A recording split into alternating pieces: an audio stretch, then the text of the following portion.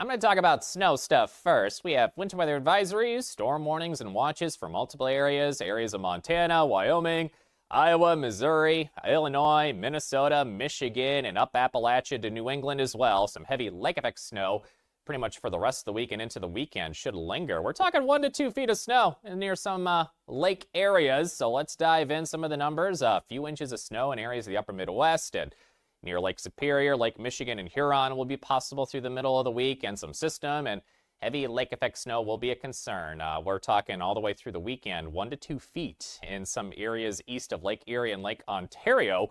Travel safely no matter the weather, but we got snow there, and we'll get some Gulf of Mexico moisture, give some decent rain, some 1-inch rainfall totals for the eastern United States, and unfortunately a freezing rain component, 1/10 to a 1/4 inch of ice is possible for some of Appalachia into areas of western New England. Severe weather is technically possible today.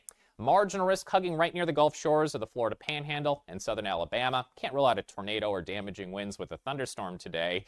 Air is very cold for most of the nation. Los Angeles up to 72, but a strong Santa Ana wind event is possible. Air stagnation concerns for areas of Oregon, Washington State, and Idaho. Watch out for unhealthy air quality there today. And lows still quite cold across the nation overnight tonight. Multiple surface features in the central and eastern United States, a symptom of a very cold weather pattern.